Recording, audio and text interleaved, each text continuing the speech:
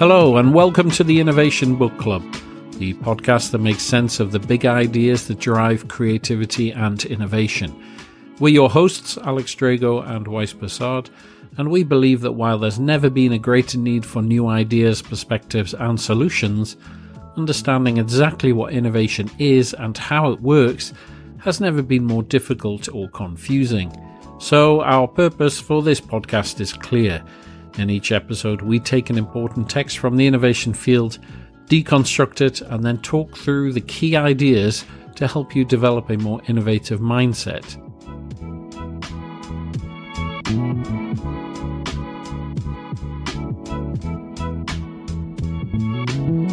Okay, so today we're going to talk about the third industrial revolution of Jeremy Rifkin.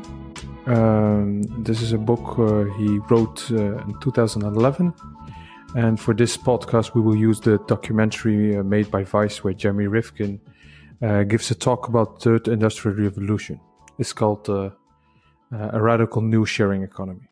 Right. Before going into the topic itself, maybe some notes about Jeremy itself. Mm-hmm. So Jeremy Rifkin is an American economic and social theorist, writer, public speaker, and political advisor, and activist. He's the author of about 21 books about the impact of scientific and technological changes on the economy, workforce, society, and environment. Some of his famous books he wrote is the Green New Deal, for example, which is about why the fossil fuel civilization will collapse by 2028, and a bold economic plan to save life on Earth. That's a big idea. Yeah, definitely. Interesting subtitle, I agree. The majority of his ideas are bold, please, I must say. Another book of him is The Zero Marginal Cost Society, which is about how the emerging Internet of Things is speeding us to an era of nearly free goods and services. The Third Industrial Revolution is another book of his, which is what we are going to talk about today. The fourth one is The Empathic Civilization. It's about the empathic evolution of the human race and the profound ways it has shaped our development, how it decides our fate as a species. And one of his other famous books is the European Dream, how the American dream is in decline and how the European dream is the new standard. He's talking about the European lifestyle and why it's more sustainable socially, economically, and environmentally. Have you ever heard of the European dream before? As a European, no. Never. Me either. I don't know if it's... The reason is that I'm involved within the European dream, or I have the European dream, but it's not that like the Americans talk about the American dream. We in Europe and the Netherlands talk about pursuing their European dream. Right? Did you? I've never heard of it. And no doubt in Britain they would reject it as some Brussels-led social control or something. But yeah, exactly. What do you think? Is this book on a quest to change the world, or Jeremy itself? I mean, I must confess I'd never heard of him before until you said, I'll send you a link, have a look at this. So I don't know anything about him, really. Right. And so I sort of treated the movie, and especially because it was created by Vice, right? It has a very specific audience and agenda. Vice, not necessarily a bad one, but it basically engages millennials, right? And the format and so on reflected that. Right. So I wasn't really sure how to take it. I mean, he's certainly interested in the big problems. He recognizes the big problem. And I think as we'll go on, he offers quite a condensed but compelling argument about the problems that we actually face, right? Why we face them, and what we can do about them. Right. Yeah, I agree. I haven't had heard about Jeremy itself until accidentally came across his video on YouTube. Right. So shall we begin about the podcast? It's about the topic itself. Yeah, let's start. First of all, in this talk, he starts with giving the audience a note, basically a problem. He says that the GDP globally is slowing down, and the reason he gives is that the productivity is declining. Many countries are experiencing that. Majority of the developed countries, he says, and the result is that these countries are experiencing unemployment, very high unemployment. And he talks about he aims at the millennials in his audience, and he says that the millennials that are coming in the workforce are experiencing this high unemployment and decline in productivity. And he then proceeds with saying that economists predict that in the next 20 years the productivity and growth will be slow. Then he proceeds with an explanation why this problem exists. He points out that the first and the second industrial revolution has benefited many, but also affected many in a negative way. The ones who benefited are the wealthy ones, he says. The wealthy ones now have a combined more wealth than half of the whole human race. He says that there is something dysfunctional about the way human family is organizing its economic relations. He then proceeds with another crisis as the result of the second industrial revolution, which he says is the environmental crisis. He proceeds with examples how the environmental crisis isn't going to come or is a theory, but rather it's happening right now. Everyone on Earth is experiencing it in one way or another, he says. He calls it a real-time climate change we are experiencing. He gave examples how the growing CO2 emissions by our industrial lifestyle has changed and is still changing the environment. The result is that we have more violent events, such as the violent hurricanes, winter snow, spring floods, and summer droughts. He calls it the new normal, basically. He says that scientists call it the sixth extinction event of the human race that we are right now. Basically, he points out that we are all destroying the environment in real time. He calls it terrifying for the future of the human race and especially for the millennials. Yeah. I mean, basically, he's saying, right, that we have limited resources. We've wasted those resources. Those resources have created two crises. One is an economic crisis, right? Wealth is centralized towards this very small minority of people. Right. And the second is that in itself, the way we do that is has a negative impact on the environment. Exactly. Yes. And we're running out of time. That's basically it. Yeah. But I can't keep track of his timelines, right? So we're all going to be dead by 2028. That's what we decided earlier on. Yeah. And now he's saying true. We've got 40 years to solve it. Yeah, that's and true. then in the video he talks about, by 2050 we have to have changed. And I'm like, I'm not sure which timeline we're actually following. That makes it more terrifying, to be honest. Like, is it in a few years or is it in 20 years? Exactly. Yeah. Well, yeah. I suppose the good thing is, right, if it ends in 7 years, you don't have to bother paying your mortgage off. Right. Yeah. But I wouldn't rely on that. No, exactly. But he touches definitely the events that are currently happening around the world. Right. So he gives a lot of examples of the environmental events that happens in Indonesia, Philippines, whatever it is. He gives a lot of examples of things we are experiencing right now. Right. So it's not really a theory of his. So that's interesting. Yeah. And that's what I mean. I found he brought these things together in a way that was, quite compelling. Right.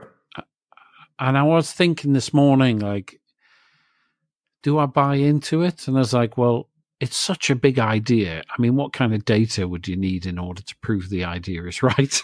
I mean, it would just be and how many variables are there?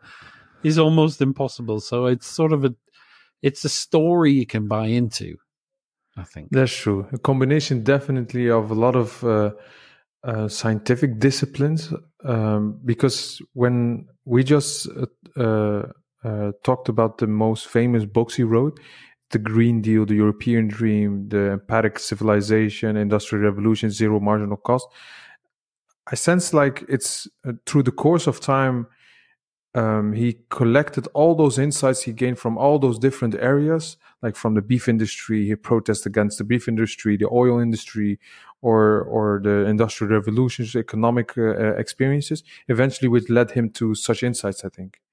Yeah, I think that's right. Yeah, it does feel very much like this is the end of my career. This is where it's culminated. Yeah, and I'm going to tell you about it. Really, I mean, that's kind of how I thought. Right, shall we move on to the first chapter then? Yes. So in his first chapter, he begins about the great economic revolutions in history. He says that there have been several major economic paradigm shifts, and that all of them share a similar characteristic. The characteristics of how three technologies create a new infrastructure to manage power and move economic life. So this is an important part in his whole talk. He's talking mainly about the management of power and the mobility and the movement of economic life and economic activity.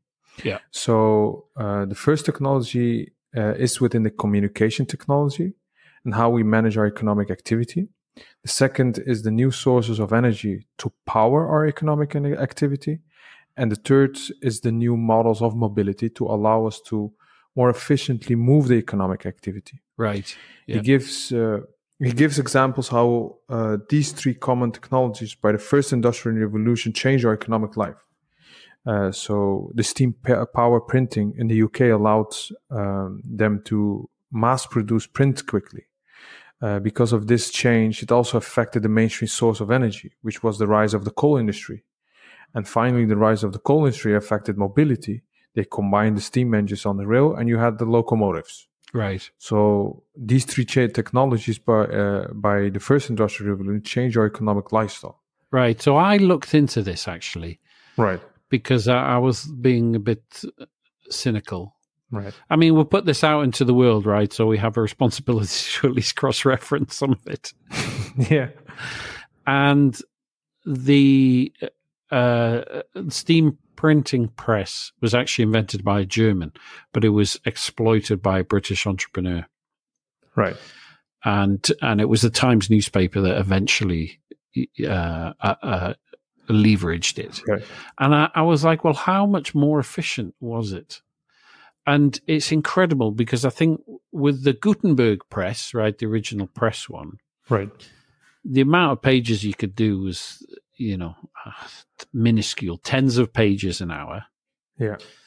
And then when they first invent the steam-powered one, I think it's in 1811 or something like that, it's like 200 pages, right? Right. And then within 5 years or something, it's 2,000 pages an hour. Right. Through the adoption of steam-powered technology. And I was like, 2,000, that's not actually that much. And I was like, oh, but then you could have multiple printing presses, right? Before you know it. Yeah. You're printing thousands of books or newspapers, an hour or whatever it is. Yeah.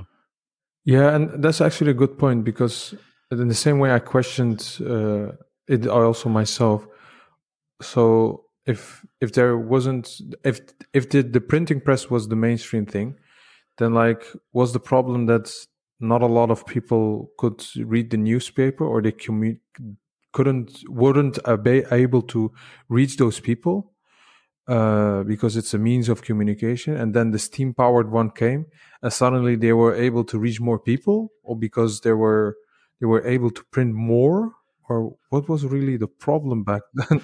Well, it's both. So until you had a factory system or the Industrial Revolution, right, time wasn't an issue. Mm-hmm. Because people worked in the fields by and large. Mm-hmm. So the idea of productivity was very different. So at some parts of the year, when you're harvesting or when you're planting, you have to work longer hours. Right. But for other parts of the year, then it's not so much, right? Because it's maintenance and you're looking after. I mean, this is agriculture, right? It could be different with animals, but yeah, by and large, the sun comes up, you go to work, sun goes down, you stop working, right? Yeah. When people move into the factories, the idea of productivity becomes important because you're paying people. The idea of time becomes important because you're paying people by the hour, right, or the day, or whatever it is, right? Right. So you have to have a uniform time.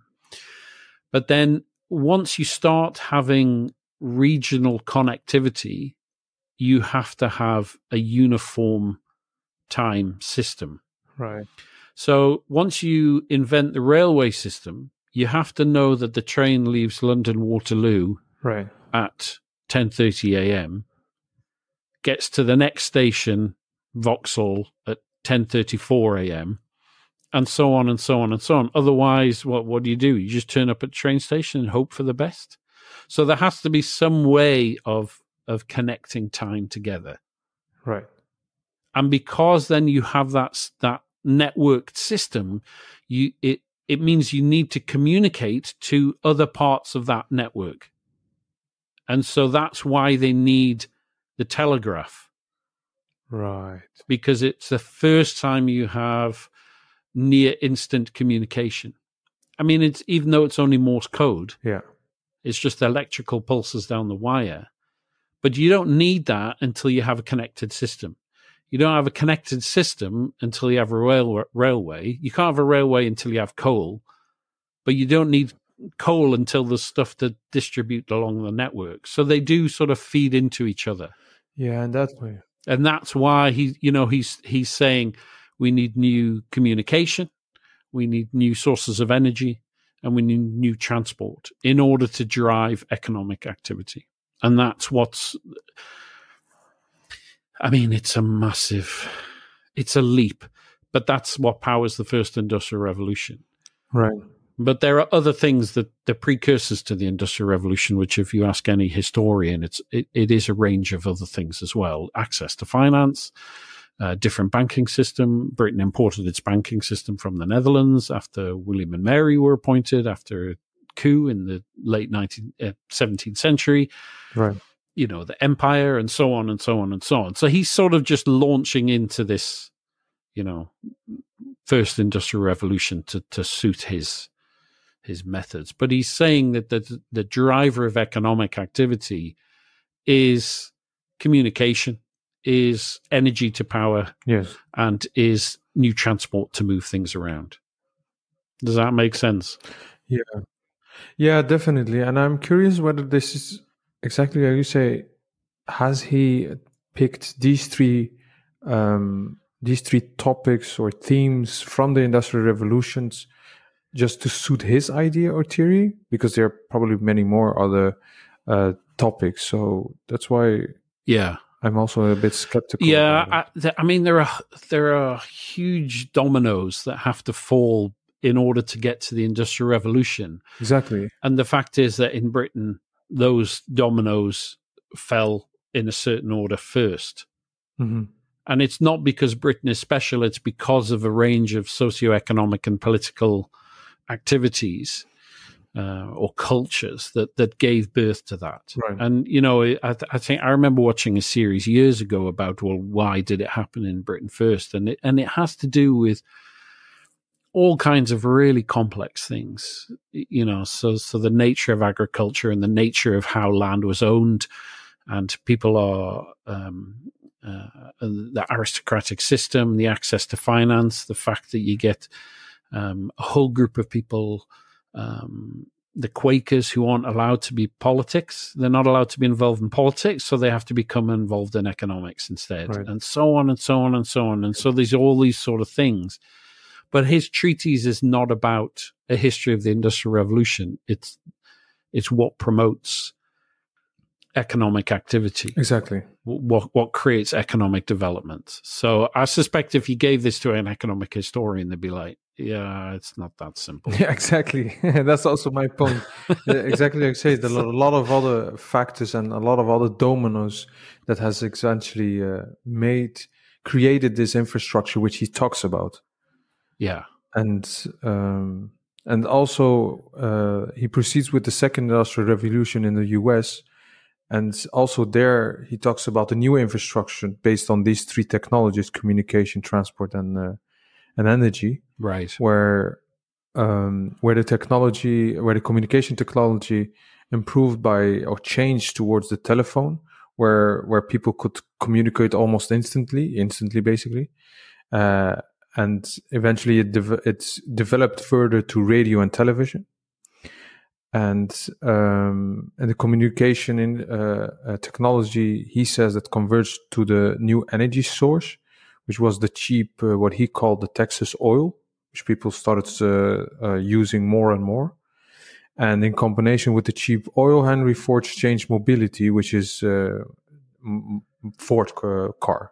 Yeah. So again, he talks about specifically based on these three items, he suits his theory that this new infrastructure was the reason that the economic activity was managed differently again. Yeah, it's true. I mean, you're either going to buy into that or not, but you have to draw the line somewhere. And I suppose he's drawn it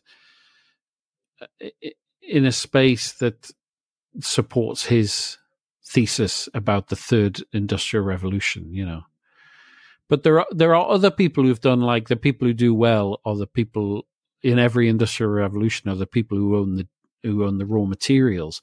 So in the first industrial revolution, it was the people who owned the coal, right? Who did very well out of that, right, and the raw materials. In the second industrial revolution, well, it was the people who owned the oil, and again, the raw materials. With the third industrial revolution, it's the people who own the data, right? Yeah. I mean, so you could draw the line there. That's true. If you wanted. Yeah, that's true. I mean, what he doesn't really talk, I mean, he does later on, he talks about access to finance, right? Access to markets. Yeah. But I suppose they are maybe the givens. I don't know, but yeah, I had the same question. Well, I've actually, I've got a history degree. I know a bit more about the Industrial Revolution than it's just those three things. Exactly. It's too simplistic.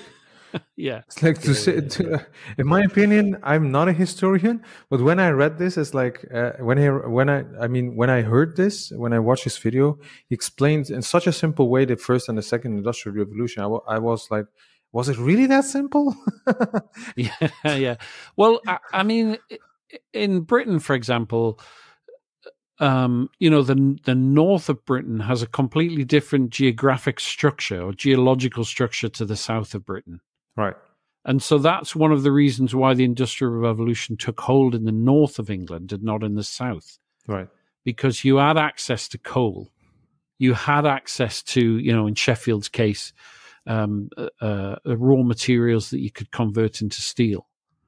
So, there are other things, but you also need an economic system that supports that. So are the democratic structures strong enough in order to allow people to be able to borrow money on an open market, right? To leverage that, and so on and so on. So there are a lot more things.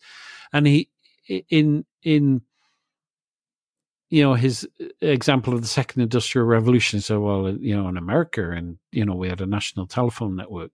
Well, before you could even get to the national telephone network, you had to have a better electrical system, which meant you had to adopt Tesla's AC/DC system, which allowed electricity to be passed across vast distances, right? Because the other system, direct current by Edison, meant that the electricity essentially couldn't be passed beyond a couple of blocks. So you ended up having a power station on every sort of street corner in order to power the system. Yeah. Right. And of course, in America, there was the railways. True. And it wasn't just oil, it was paraffin as well, and so on and so on and so on. So it's not like, the first industrial revolution ended and the second industrial revolution started, right? Yeah, right. There was still railway systems. I mean, and one of the arguments about America is that without the railway system, Right. you would end up with different countries potentially. Yeah. Because you needed a means to connect them. And the railways was that before the motorways was that. So he is offering a very simplified version of events. But at the same time, we are critiquing a YouTube video made by Vice for millennials. That is true. Right. It is. It's for public consumption, not for approval by the Academy. That is definitely true. Yeah, that is definitely true. You know, but it's still, I mean, it still stands, right? Up until the internet, the main communication methodology was phone calls. And the way we got around was a road network. That's true. And we needed oil to get around, to power that system. Yeah, that we can't argue with that, definitely. Those are the facts. That definitely helped. Yeah, definitely. But the point of that is that system in and of itself is giving birth to two sort of monsters, and one is economic deprivation. So you end up with a handful of people at the top owning an enormous amount, and most of the people at the bottom owning nothing, and that is getting worse. And then the impact of that capitalist system is creating an ecological problem.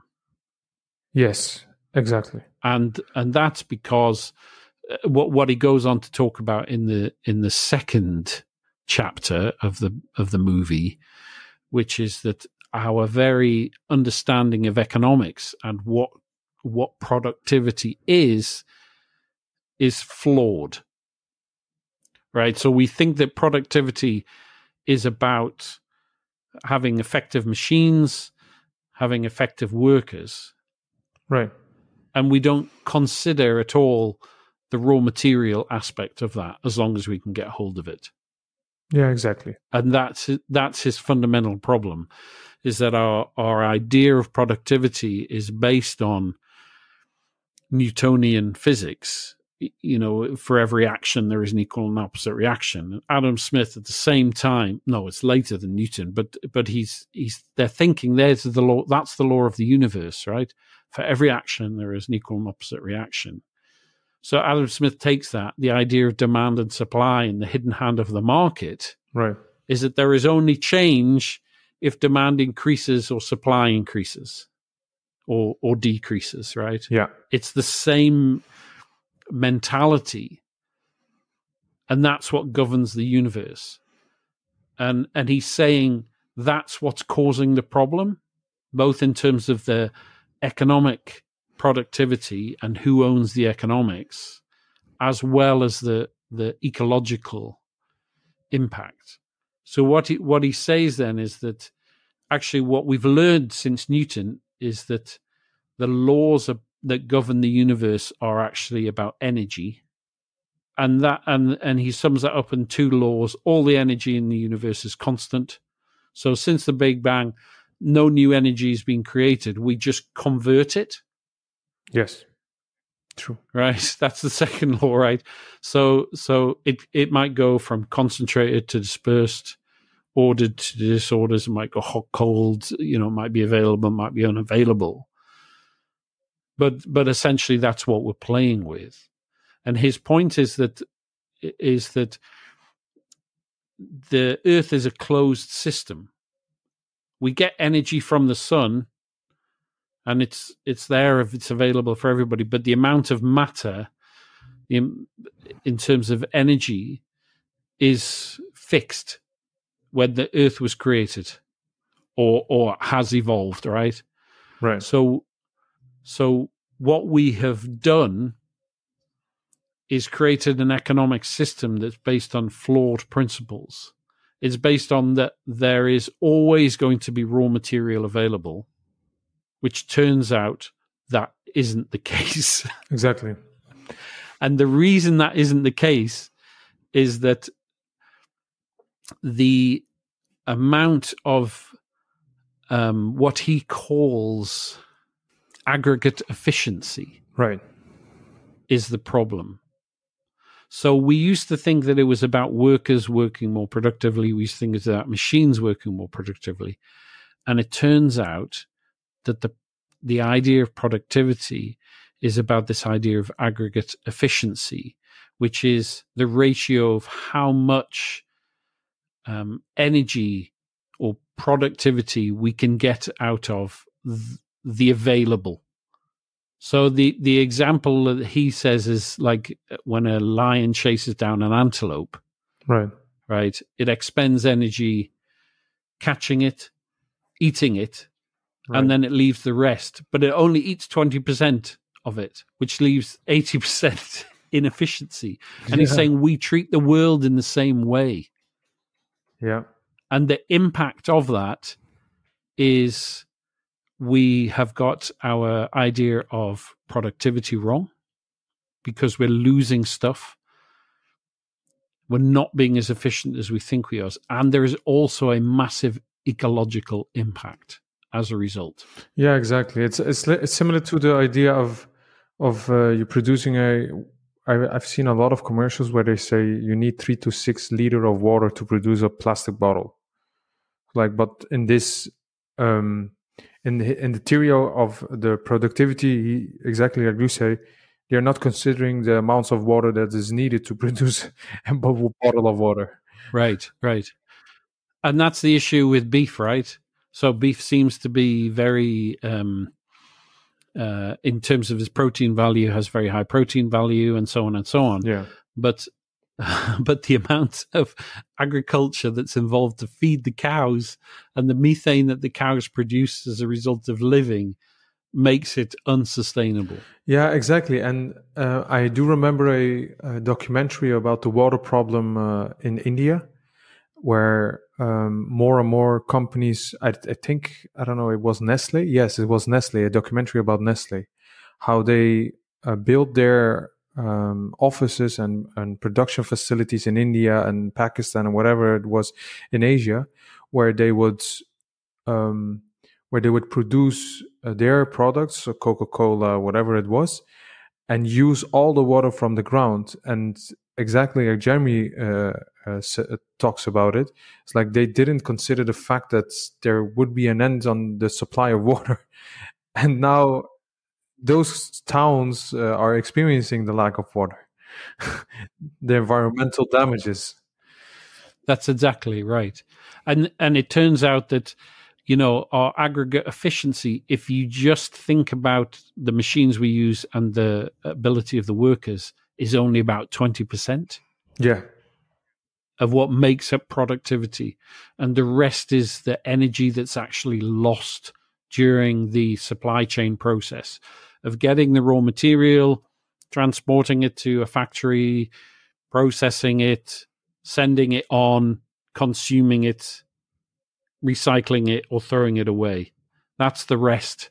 And that's why we're in such a terrible state, both in terms of productivity and also in terms of its ecological impact.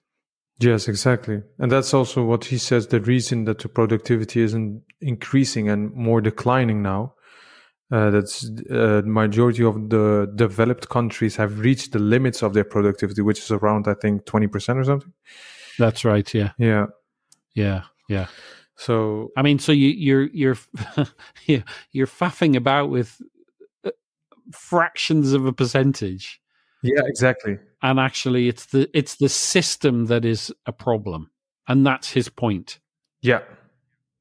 So not only is the model that we used in the first industrial revolution and the second industrial revolution flawed, it's just that you can't carry on with it. We're going to run out of materials. Exactly. Yeah, I agree with that. It's definitely they're assuming there's an assumption in both industrial revolutions where they assume the unlimited availability of those raw materials, and now we're facing the fact that it's gone. Yeah, absolutely. Yeah, And that's his point about in the next chapter, right? He proceeds in his third chapter with a new smart infrastructure, where he says this is the new industrial revolution, where products and services are near zero marginal costs. And the reason by that is that everything is connected. The three technologies of the third industrial revolution, also the communication, transport, and energy, is going to be connected in such a way with each other that whereby it almost costs zero. It's almost free to produce products and services. Right. Yes. And he talks about the problem he began his talk with was that the fact that the productivity declined, the efficiency, the productivity efficiency of countries declined, and the reason for that in this chapter he says that it's the fact that those the businesses that produce products and services are plugged in the second industrial revolution infrastructure, right, which is based on the equation where they consider unlimited availability of raw materials, which factually now they're experiencing a decline in it, and a lot of economical crises we're experiencing because of that. And he proceeds then talks about how we can prevent that by with the new infrastructure, which is the smart infrastructure, where communication is almost instantly connected globally with each other.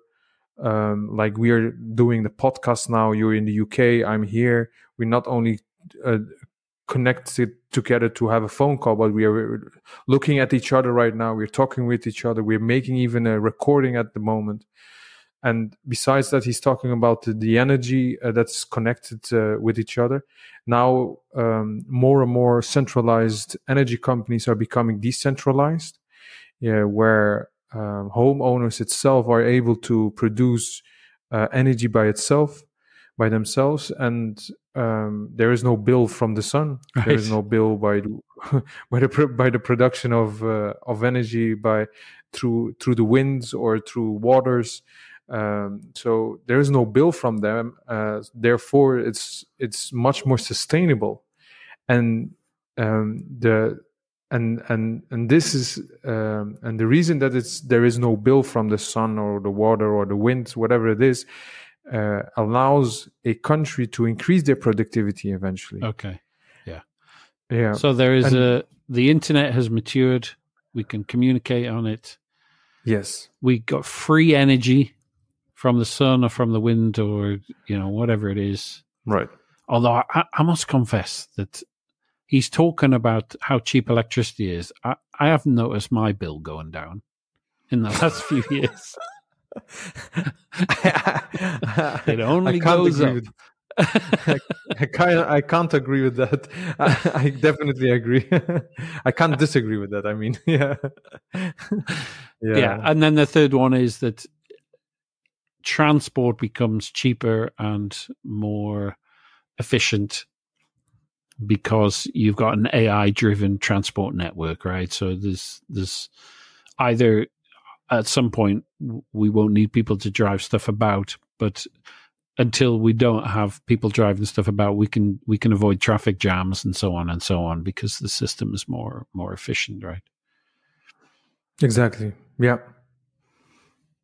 And the interesting thing of this chapter is that he says that the fact that all the transportation will be near marginal cost because it will be autonomous. Energy is almost near marginal cost, near zero marginal cost. And so he says that these are basically the new three internets. Right. The internets, three new internets.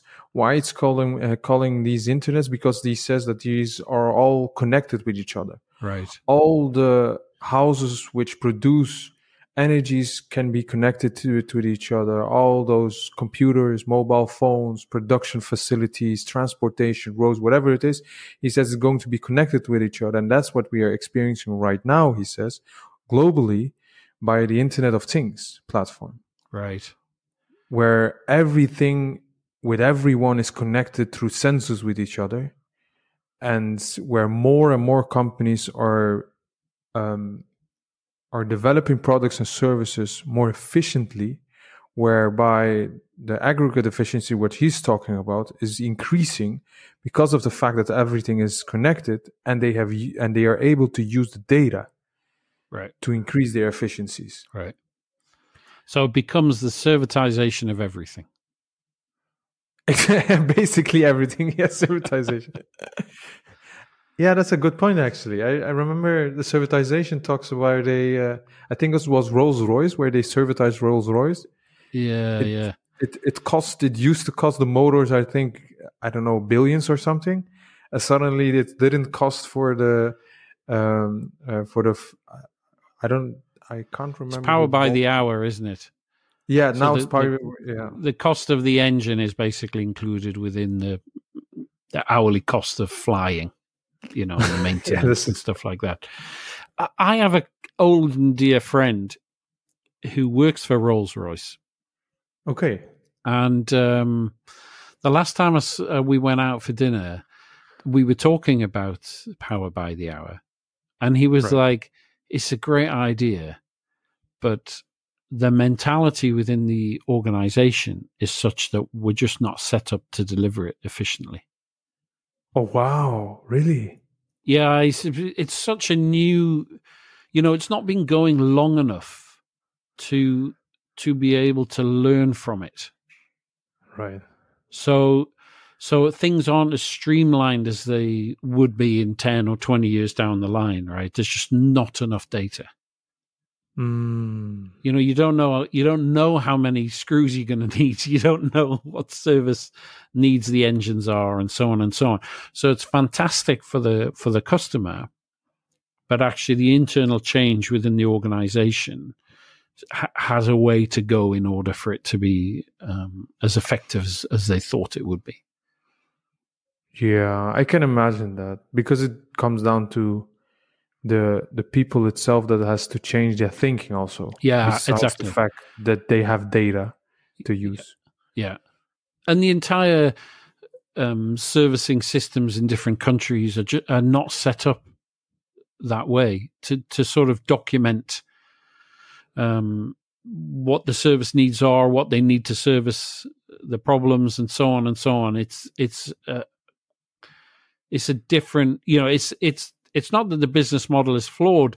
It's that they're transitioning from that second industrial revolution model to the third industrial revolution model. Right. He said it's just very, very challenging. Yeah, definitely. And the interesting, and I think an interesting point he makes in this, and the explanation of the third industrial revolution, the new smart infrastructure, is that he says that all these three internets, the internet of communication, transport, and energy, will be globally formed as a network, will be a global network, Right, where people would have access to all the data that's been generated. It will be decentralized, open, transparent, and collaborative. And he explains that the reason why everything is going towards near zero marginal cost is the fact that any entrepreneur or human being on earth is able to plug in onto the network and use the data to create his own products or services by analytics, by analyzing the data or transforming the data into products or services. So like the initial cost, it definitely points out that there is an initial cost. For example, if you want to collect solar energy, but afterwards, after the initial investment, there's almost a zero marginal cost to produce new products and services. and he does say that everybody underestimated the nature of digital products. So how many things could become digital? So, music back in the day, right? You had to buy an LP or a cassette and then later a CD. Right. Actually, the entire music experience now is streamed, and what the only bit that's missing is the live experience. At the moment, digital can't provide the same live experience as being the front row of a gig, right? Yes. Yeah, that's true. Well, I think that's the case for many industries that are changed, like Netflix video industry. Yeah. Like you don't have the experience anymore going to a cinema, eating popcorn, eating some pop. Yeah. I mean, the interesting thing is, right, I could have a better experience now if I just stuck a projector up in my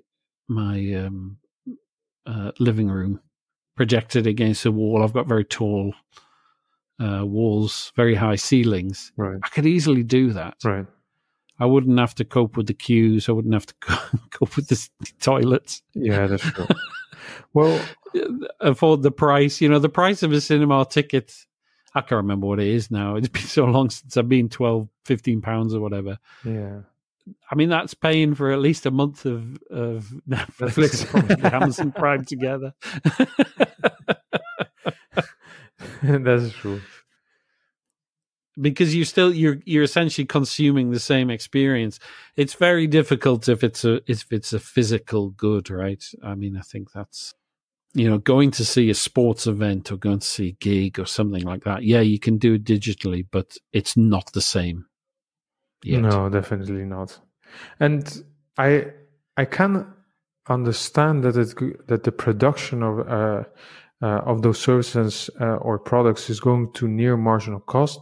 And I definitely agree with you that if the cost is going to zero, that doesn't mean, and if the products are being produced to replace the current way we are listening to music, videos, whatever it is, that doesn't mean that the experience is going to be the same, or it doesn't mean that there is value added on the experience itself. Right. That's absolutely right, yeah. And I don't see this back in his talks. I understand that it's focused on moving the economic activity, empowering the economic activity. But I'm like, okay, eventually we are engaging with the productivity or the economic activity as human beings to eventually experience things and to enjoy things.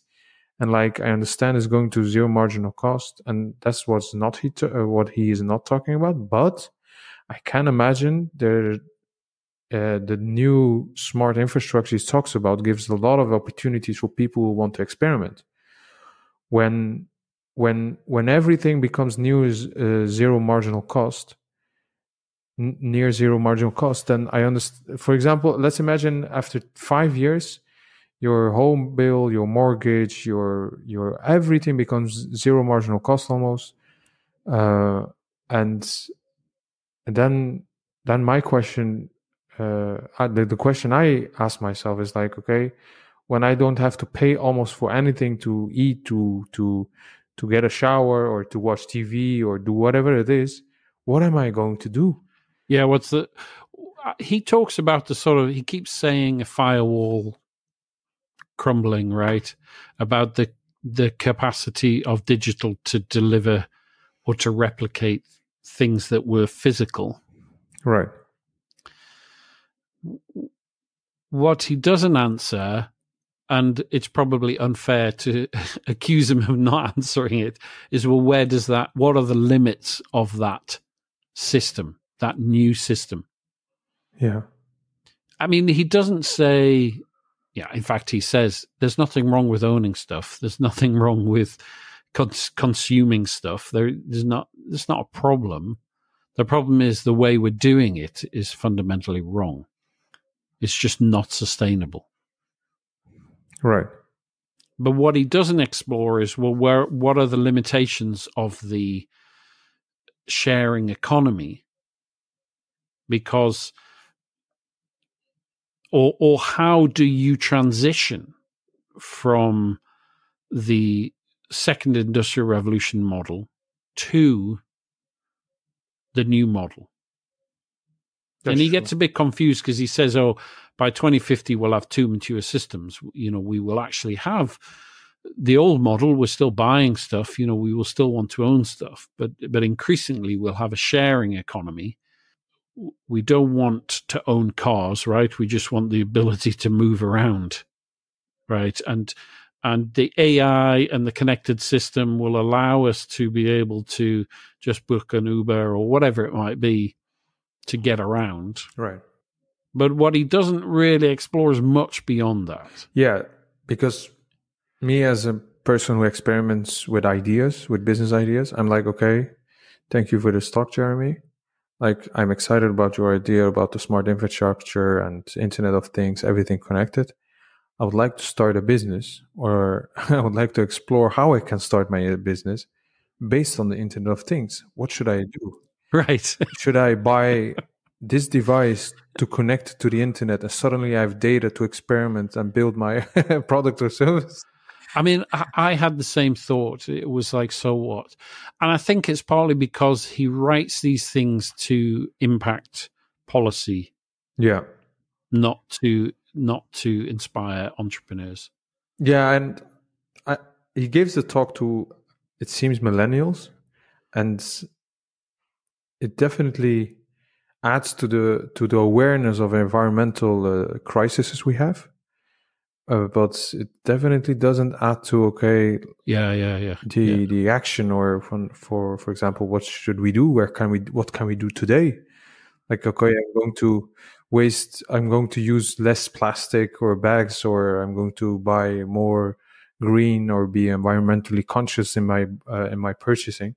But like, if I want to explore solutions for certain problems, personal problems, business problems, whatever it is, how can I leverage the data of Internet of Things that you're talking about that exists right now? I suppose there has to be a tipping point, right? That eventually there is so much data available and we become so much better at harnessing, interpreting it, that it leads to significant innovation opportunities. Right. So the one I was thinking when I was listening to the talk was around healthcare. So because I'm working in healthcare at the moment, right? Right. And I was like, it's funny, right? When I exercise, I wear a wristband. It tells me what my heart rate is. It tells me how many calories I've burned, right? Connects to my phone. I look at my phone. It tells me what that progress is over a certain amount of time. Right. But you know what? The people who really need that are the people who work in policy and healthcare. And if they had access to all of that data, oh wow, then you would be able to start making smart decisions about what kind of investment you need in public infrastructure and how that relates to our working habits, our eating habits, our leisure habits, how it affects our mood. Yeah. And so on, right? So you would know that a certain demographic is more likely to be affected by a certain public health issue than another demographic. But at the moment, the problem I'm dealing with is the healthcare system isn't set up to do that. Well, that's an interesting point you make. I imagine, like, he talks about networks that are going to be eventually collaborative, decentralized, open, transparent, whatever it is. Imagine like we have Google. Imagine a certain population in an area in the UK. They have a certain demographic. The demographic information you can get from the data from Google, for example, with the assumption that they're using Google and Google Gmail and so on.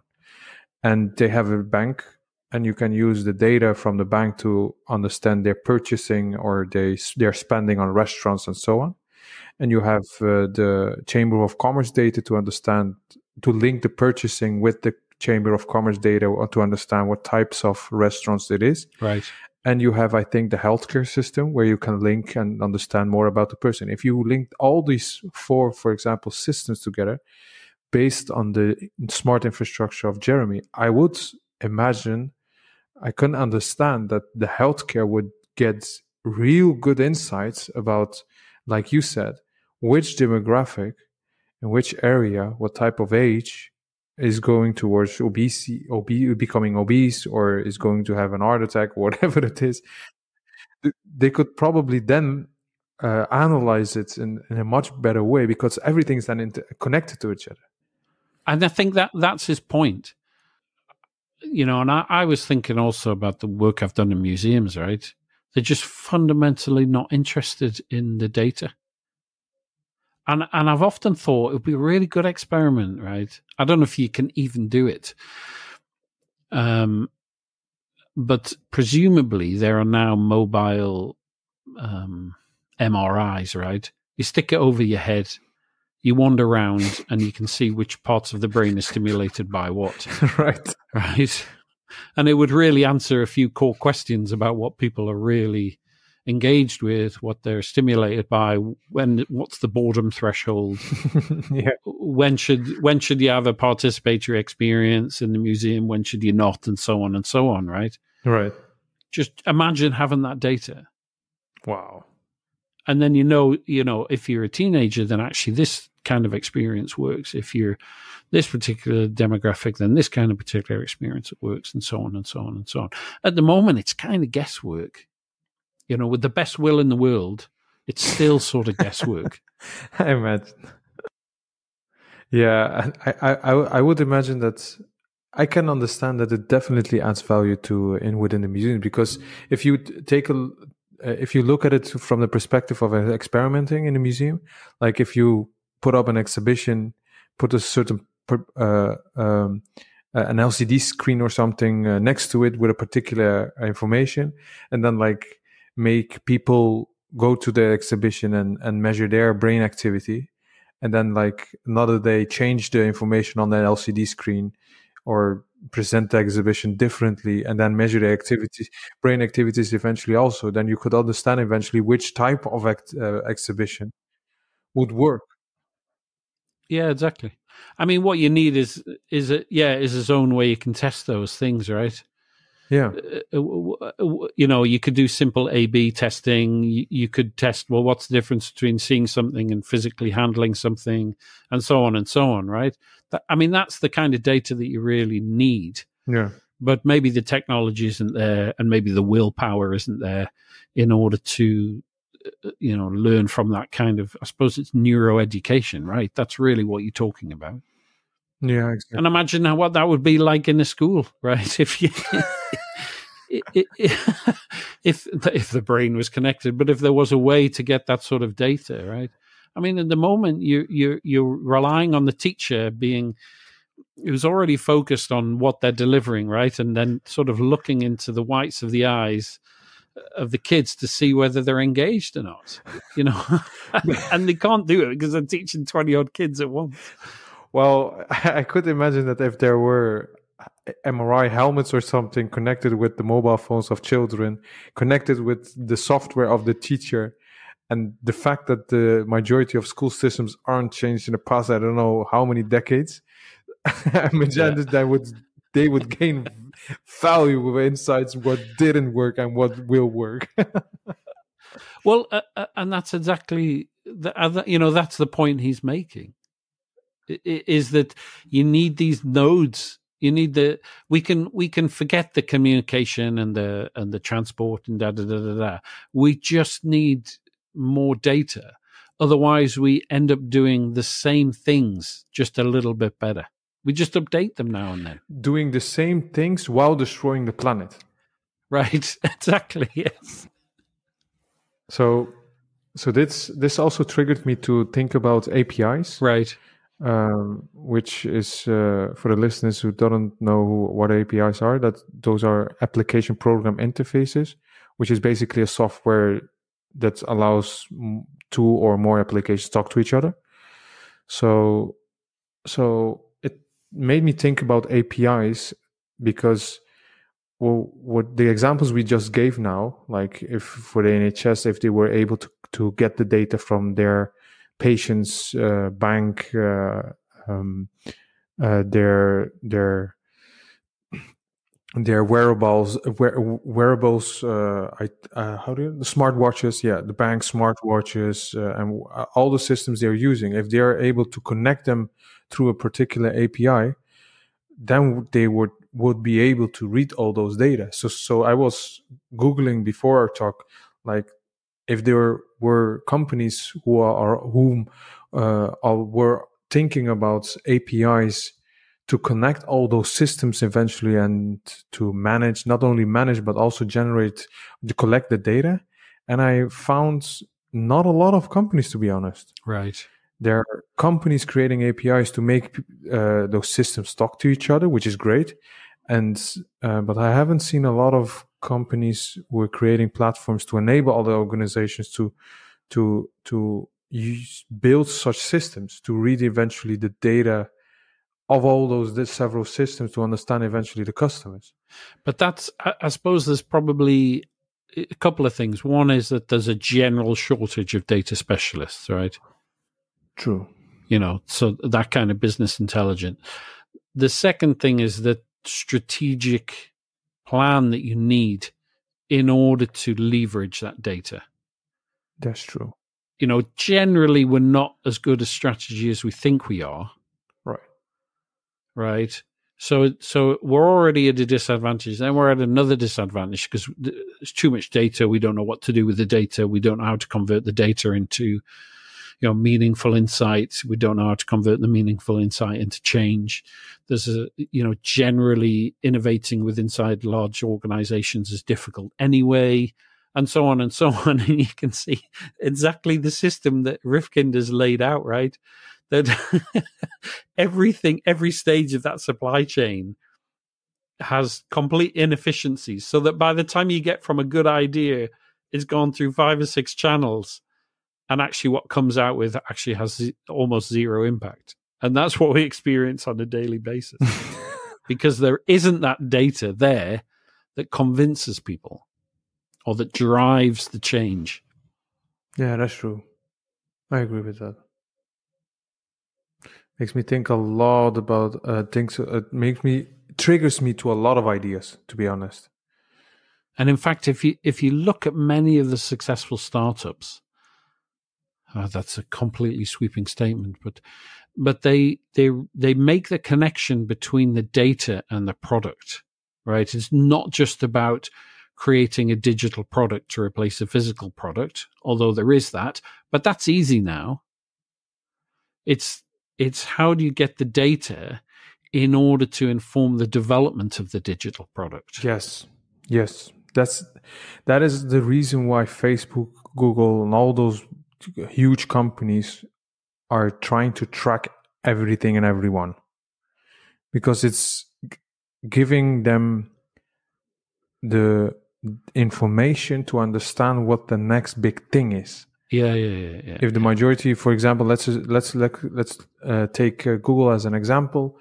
If millions of users of Google suddenly, after 2 months, stop using Google Drive or Gmail or Google Photos, whatever it is, but they see an increase in one of those, and they see an increase in searches of a specific software or solutions which isn't in their portfolio of products, then I could imagine they would understand, like, our customers are going from this direction towards this direction. Maybe it's good to buy this company or build this product. Right. So I think the utility of what he's saying is really about changing your perception of the way economies can run. The way economies are managed, yes. Yeah. Well, I imagine that it definitely starts with, I agree that it definitely starts with the human itself. And you mentioned previously that not only governments and institutions have to think about the smart infrastructure, but also the individuals itself, the small entrepreneurs. Right. They have to start thinking about the implications of this Internet of Things for them. because he gives also an example of, I can't remember the company name, but it was a transport company, delivery company. They said we're not anymore in the delivery company. It was Daimler, right? Daimler, yeah. They say he gave that example, and the company said that they're in the logistics industry, where if you as a director or on a strategy level can go towards this direction, it needs the fundamental change in your perception. Well, what they describe, or rather what he describes there, is the same one we studied when we did the MAN trucks. I don't know if you remember that. Back when we did servitization. Right. And they basically, MAN is a relatively small truck company, and they were like, we're going to get crowded out here, right, by cheaper imports. Let's put sensors on everything. Oh, right, and sell yes. haulage by the kilometer, or haulage by the mile, Yeah, exactly. So what they're selling is fuel efficiency, is, security, and, hours saved by trucks not breaking down, and so on and so on. Yeah, that's true. I don't know. I get triggered to the question whether businesses are going to be forced to think about using the smart infrastructure. If more and more laws and policies are going to be in place, which makes companies difficult to produce new products and services based on the infrastructure of the second industrial revolution, would they be forced to think about innovation by being plugged on the new smart infrastructure of the third industrial revolution? Yeah. I mean, I think that will happen. Yeah, I think so too. And he does make a comment about, basically, unless you make that change, you're not needed. Yeah, that's true. If you can think of the impact of if everybody can power their own homes just through some special glass is coated with a solar coating, it absorbs power. That power gets transferred into a battery, and that's how you run your home. Right. Then everything can then be generating power. I mean, that changes it, everything. Yeah, that's true. It changes our transport. It changes the way you live your life. It changes how you work. And we're already at the stage, right, where you can stick solar power on your roof if you have a roof, and that's true. Power your house. Yeah, and it's good. It's getting also cheaper and cheaper to the initial investment is getting also cheaper. Yeah, and all that really needs to happen is that somebody can develop better battery power. That's true. Because at the moment you have to be plugged into the grid. Yeah. And that power goes off to the grid essentially and comes back down again. But when you have a battery that allows you to store that power locally, right, within a very short time scale, right, power companies are going to really struggle. Yeah, I don't know if they're. I don't know. I get triggered by the idea that they're going to be software companies who manage all the small solar producing houses. That's right, and they become finance companies, right? And that's where you get your battery from, right?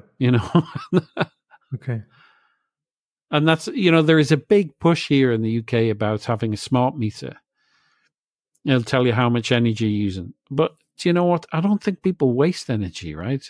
You boil your kettle when you need a drink. You have a shower when you need a shower, right? So in the morning or the evening or whatever, right? Yeah.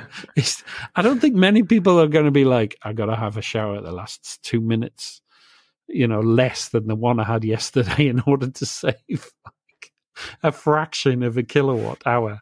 Well, that's true. I recognize that by myself because I got a lot of offers from our city council, where the city council said, like, if you want to have solar power, we are going to finance it for you, and then you're able to pay back the finance without interest. Right. So like, and I talked with them and asked how much it will cost. They said about €3,500, and then eventually you will be paying off €25 a month For the rest of your life. for the rest of my life. And then I was like, okay, that's an interesting offer. Let me look how much energy I'm now spending, and it is about €25 a month. So the reason I haven't done it yet is because the €25 I'm now spending directly to the energy company is going to the to the city council for the next 30 years, and I think I'm not going to stay the next after 30 years still in this house. I'll probably move somewhere else. Yeah, and you have to do it again. Exactly. So like, no, that's not interesting for me. If it is interesting for me, if I even calculated it with an energy company. I said, okay, let's assume I'm going to pay the €3,500. How much am I gaining back from the solar energy? Is it I'm going to sell it to the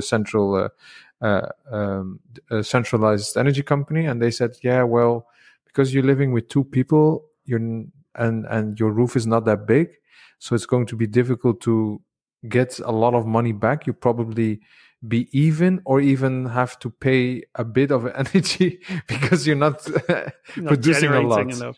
Yeah, right. Well, then I was like, let me think about it. Yeah. Well, and I suppose in 10 years' time or 20 years' time, something that the solar efficiency will have increased, right? Yeah. And it'll actually be worthwhile, Yeah. I mean, I think it's worth probably just covering off the rest of the movie. Otherwise, we just sort of we're just stopping it. So, I mean, it's the second half that he skips over very quickly. Yeah, and he talks about how we're going to finance this, and he says, "Oh, well, we'll just spend the money that we used to spend on infrastructure on new infrastructure," and he pretty much leaves it as that. We won't let anything fall down, but we'll just invest in new stuff, right? And we'll pay for it. We'll take out loans to pay for it, and we will pay it back through the efficiencies that are created through this system, right? Which is not a business case you'd ever present to the government. But no, exactly. But that, I suppose that's I take his point. But the next one is actually, this is a means of creating massive employment opportunities. That's true. Because to upgrade the old networks, to create new networks, it needs, people on the ground, right, as well as kind of technological experts driving it. So in terms of semi-skilled and skilled work, and also sort of IT-related work, then it is a massive driver of the economy. Right. And that's a big political problem, right? We have hollowed out the middle class. We're pushing the unskilled workers towards zero contract hours, and so on and so on. And so politicians want success stories about how to create jobs. Yeah, that's true. And I imagine this could be the reason governments would like this idea, because governments are now forced to go green. A lot of governments in developed countries. So if he can present a case where there can be mass employments, yeah, then I would definitely think it could be interesting for governments. Yeah, but he does sort of say also that, really what is driving this is you have to develop a new consciousness for a new era. So he talks about the shift in mentality. Right. Our idea of freedom used to be, I mean, it's a very kind of American perspective, but people who are autonomous agents, right? They're endowed with certain rights, Right. and then we are subject to autonomous countries. Those countries compete for resources. It's all a zero-sum game, right? And he's saying, well, we can't carry on like that. We have to shift. And so what you see is actually, rather than a hierarchical system, you have a flatter, more inclusive, lateral system, where actually you can only succeed if everybody else is also part of the same network. Right. Because we are all connected in that way. We're all reliant on the same networks, the same communities, the same data. Otherwise, the system will just revert to the Industrial Revolution model. So the idea of community then gets updated. And he's saying that's the only way we can really address those fundamental issues that have dominated the Industrial Revolution around geopolitics. And actually, we have to start thinking in what he calls a biosphere consciousness, that everything that we're doing has to be informed by the fact that we have to take care of the environment. Right. Yeah. I mean, and that's where he sort of leaves it. You know, there isn't any other way. You know, we really have to resolve this. And we can't resolve it just by, like, as you say, oh, yeah, I need to recycle this, I need to recycle that, I need to buy responsibly. Well, for me now, it's difficult to understand how. I understand that it can lead to a sort of kind of biosphere consciousness. But the challenge is also to make people convince or show people that this new smart infrastructure will add positively to the environment. Right. The link between this new smart infrastructure and the environment. Like, the reason why I'm saying this is that if we need solar power, more solar power, wind power, whatever, those Internet of Things, right, building those infrastructures is going to cost also a lot of fuel, fossil fuels and so on. Because you need factories still to build those Internet of Things machines and devices, right, or solar panels and so on. So, like, I'm like curious whether he has researched if this smart infrastructure is really going to add to the environment, like he's talking about the aggregate efficiency. Like, is it really adding to the aggregate efficiency, or is it going to lower it down? Right, yeah. I mean, he does say that, you know, the most energy consuming things, is, you know, buildings, right, is the main one, right? There's so many people. And also, I mean, I don't know what it's like where you live. When I lived in London and I'd be walking around at night, I'd be like, why have all these office blocks got the lights on? Exactly, to show up their offices. Yeah. To nobody at night. Yeah, exactly. So buildings, right? Cows are the most inefficient food that you can really produce. Creatures. You know, pound for pound, you know, they take so much resources in terms of water, in terms of grass, in terms of space, and, you know, the methane produced and so on and so on. Right.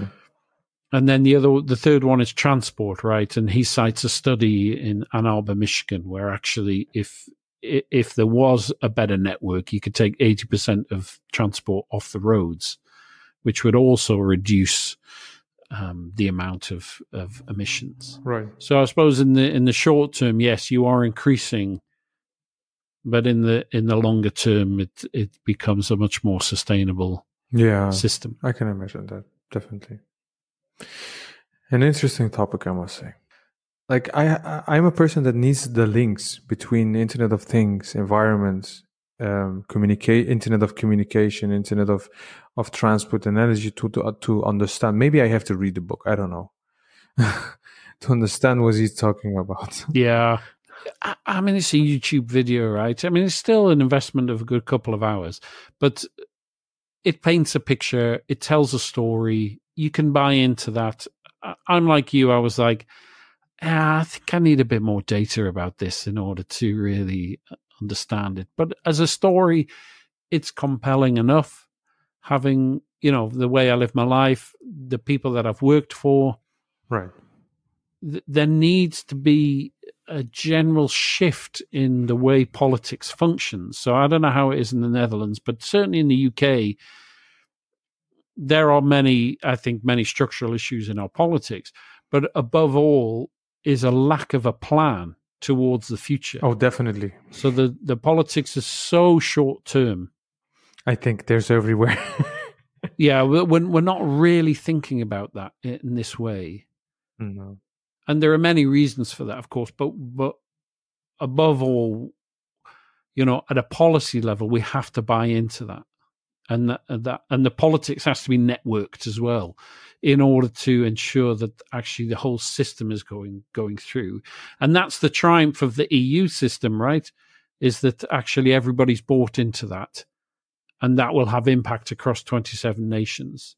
Similarly, in China, I think they've realized that they're not into the transparency and all that sort of stuff, but they've realized that the impact of spewing out raw materials into the ocean and the rivers and, the smog and so on, is just not sustainable. They need to find another way to do that. Yeah, to maintain the political power and besides, of course, the economic activity. Absolutely, yeah. Yeah, I mean, he glosses over that. But fundamentally, they get it. It's just, you just can't carry on. I'm sure there must be a bunch of economists in China going, "Oh my God, the amount of raw materials we're using, that's true, is not sustainable." Yeah, this is definitely a good. Yeah, I understand. I agree with that. Is that definitely a good point that we are destroying the planet? Basically, we need to think about how we can stop destroying the planet and give more back to the planet, while enjoying our lives. Yeah. And the current lifestyle isn't really adding to that.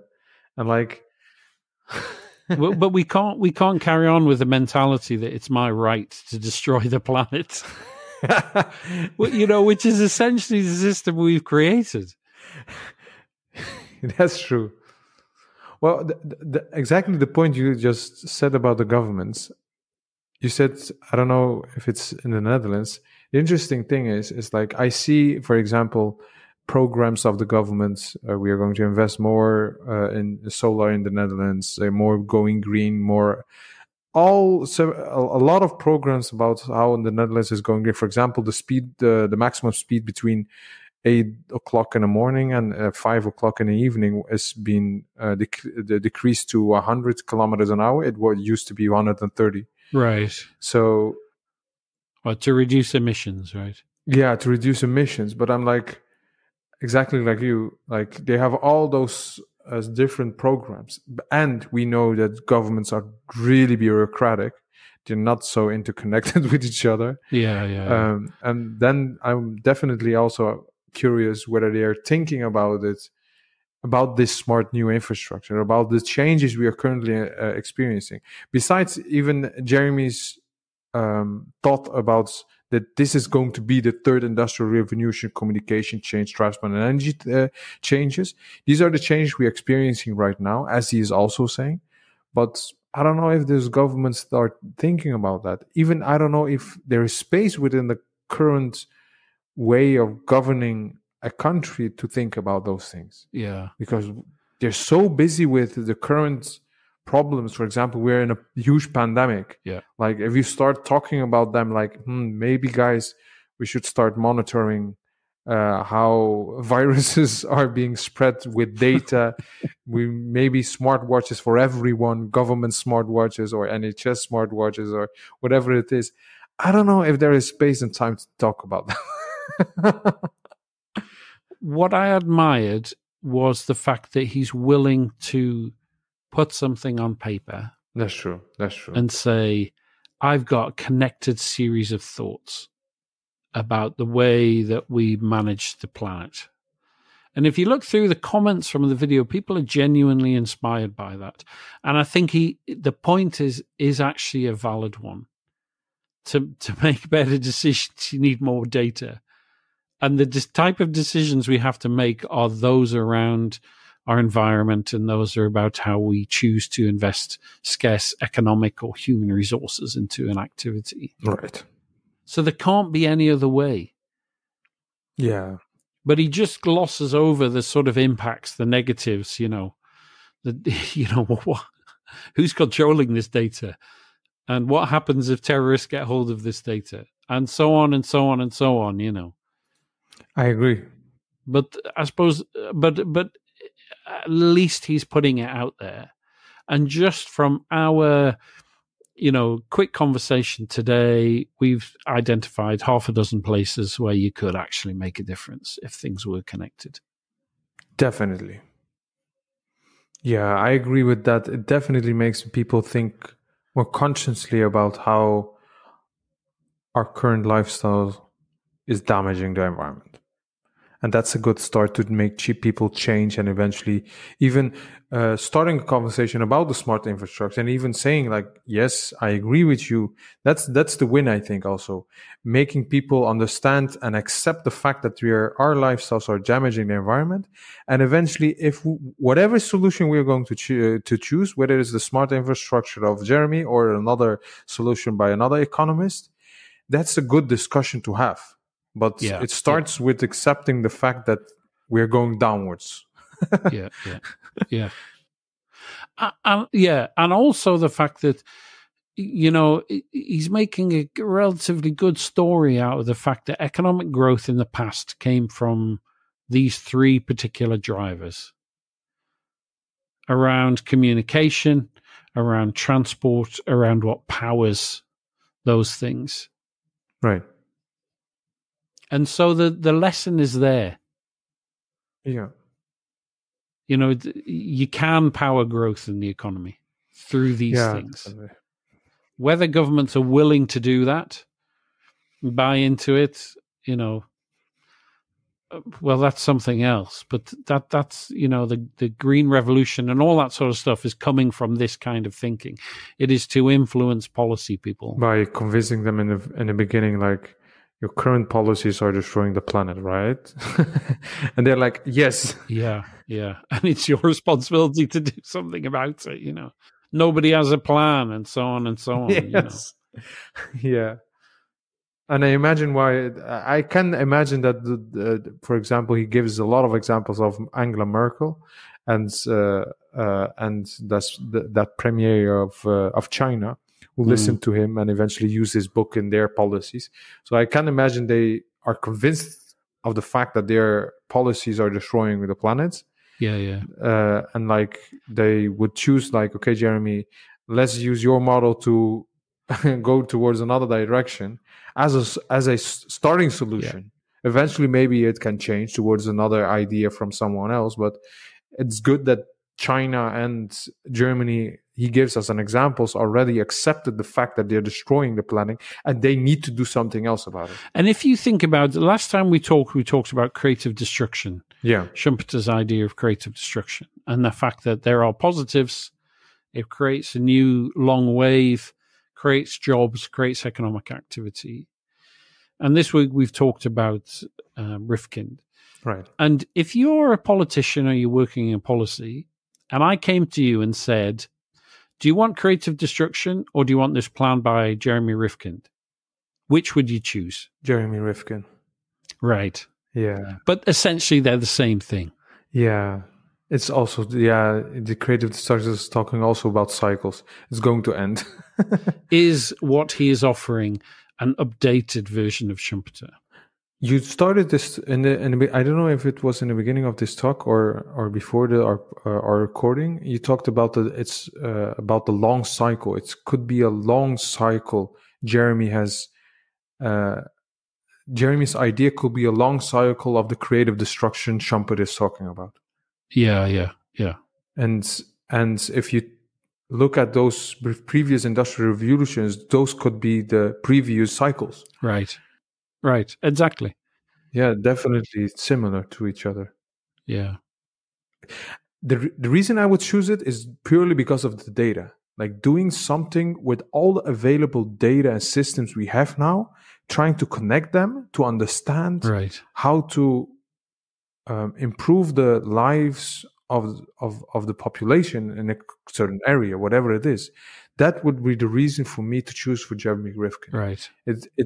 I don't know, certain ideas of him I can't grasp practically what it would mean to do, but but I definitely see value in the data idea of his, that big data can help us improve our life. And if you think about there's usually 5 questions when you're designing strategy. So it's what's the ambition, where are you playing, how are you winning, what's the competencies you need, what's the resources you need, right? This book is just about the first 3. Right. It's like, what's the big idea? We got to save the planet. Where are you playing? Oh, these 3 particular areas. Well, how are you going to win? We're going to harness the power of data in order to, leverage growth. Yes. Through clean networks. And the next 2 questions were? Oh, it's like, what management competencies do you need to do that? We need IT people. And what other resources do you need? Yeah. It's in Lafley and whatever. Right. I don't know how long. I did like 2 units of strategy, and I should have just read this book by Lafley right at the start. Right. Because the way we were taught strategy, right, was there's only one winning idea. Yeah, that's true. Really statically. This is the one winning idea done. Yeah. Like, and Lafley's saying there are multiple ideas. What you need is to develop multiple ideas, and then is this the one that's going to help us win? Should you do it?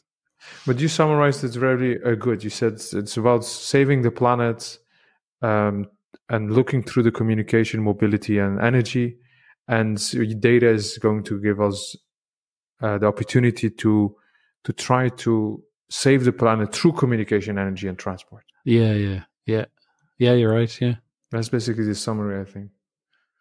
And like afterwards, of course, talking about who's going to finance it, how are we going to finance it, and when and why, and the plan itself. So, would you recommend this one then? Definitely recommend to anyone who cares about the planet. Which should be all of us, I suppose. Yeah. True. Yeah, but we will drop links, of course, so you can watch it yourself.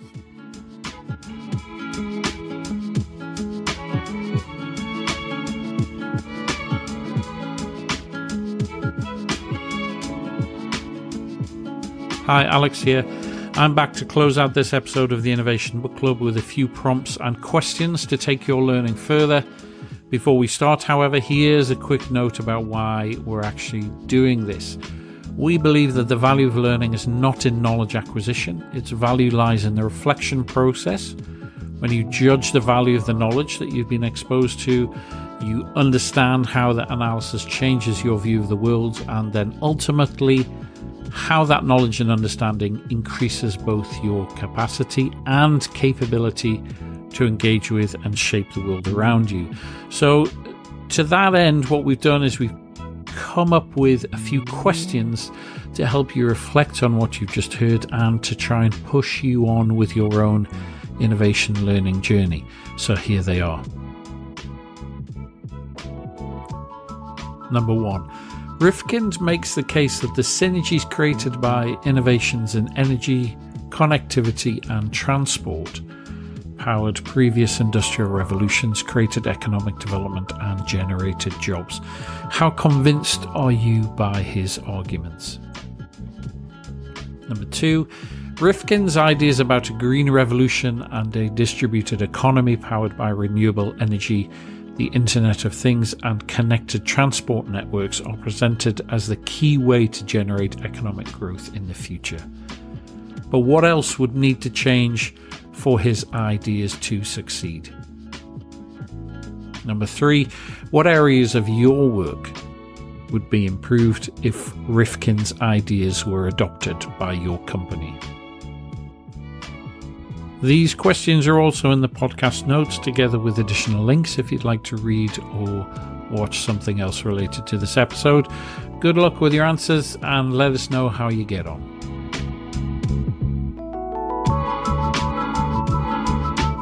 Thanks for listening to this episode of the Innovation Book Club. If you've enjoyed this episode, then you can do 3 things to help us grow our audience. First of all, please leave us a 5-star review on your podcatcher of choice. This helps to feed the algorithm. Second, share this episode with your friends and colleagues if you think they would benefit. And finally, if you'd like to listen to all future episodes of the Innovation Book Club as soon as they're available, then please subscribe wherever you get your podcasts. In the meantime, take care and we'll be back soon.